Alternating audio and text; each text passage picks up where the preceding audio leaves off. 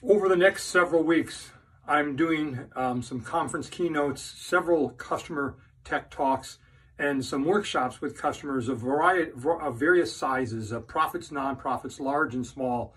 And each of these conversations are centered around this sudden infatuation with ChatGPT and AI and generative AI, and how do I think about these new capabilities, these new technologies, when I'm trying to figure out how do I get from data to value? That is, how do I get more value out of my data? And the problem with a lot of these conversations, which you're going to hear me in all these presentations and in the hands-on workshops, that if we want to go from data to value, starting with data and trying to navigate through, for example,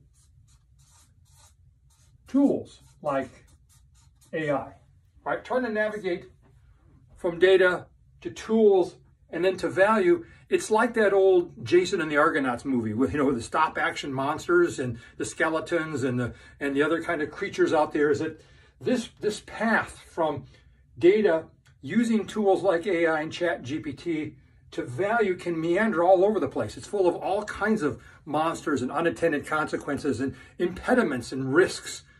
So if our real objective as an organization is to create value for our stakeholders, if the intention of the organization is to create value, then why don't we start this conversation with value? Let's start by understanding how organizations create value. And a lot of times those value creation processes are called initiatives, right? And what we want to do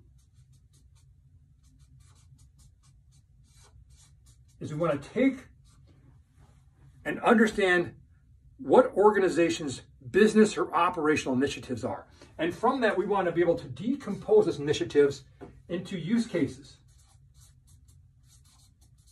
things that they need to accomplish over a set period of time in order to deliver value.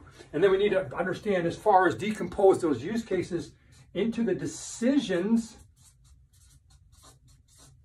that our stakeholders need to make in support of the use cases that support our business initiatives that drive value. And then even going one step further is you want to define the KPIs and metrics against which the stakeholders are going to measure the effectiveness of their decisions to optimize the use cases, et cetera, et cetera. And then finally, we're going to want to uncover insights about our key business entity. And entities can be things such as students, customers, doctors, engineers, technicians, mechanics. It can be about things, though, too. It can be about generators, trains, tractors, cars, compressors, right? Chillers and other sorts of things. And we get those insights, by the way, by using these tools like AI and machine learning to uncover those predicted performance and behavioral propensities, those predicted performance and behavioral propensities at the level of each of the entities. Use these tools to derive them out of our data. Now think about that path. Isn't that a lot easier than saying, I got some data, I got some tools, I'm trying to get value? Isn't it easier to say, well, here's how our organization creates value for our stakeholders. These are the business initiatives we have underway. These are the use cases we have to put in place across our stakeholders that support that. By the way, understanding the decisions the stakeholders are trying to make in support of those use cases are a critical linkage point. They're a value creation point, because if I can optimize the decisions, I can optimize use cases, understand the KPIs and metrics against which I'm going to measure my decisions' effectiveness, use tools like AI and machine learning to uncover these predictive behavior and performance insights about my key entities that are buried in my data. That's what I'm going to talk about.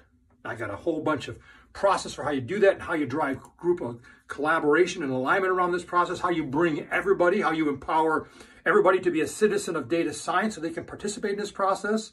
Because the best ideas don't necessarily come from the data science team, and they don't necessarily come from the senior executives in the organization.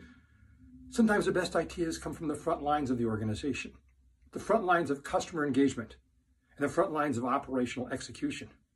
So this is the process I'm going to talk about. That's a little hint.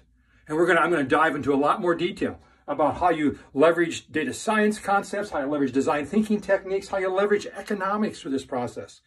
All based around empowerment of the key people in the organization, around the heart, by the way, of ethics. Anyway, hope to see some of you this week or the next couple of weeks. If I'm speaking and when I'm done, please come up and say hi. Love to talk to you. Love to understand when I go through this process, what resonates and what doesn't. Where do you struggle? Because like I tell my students, when I explain something in class and you don't get it, that's not on you.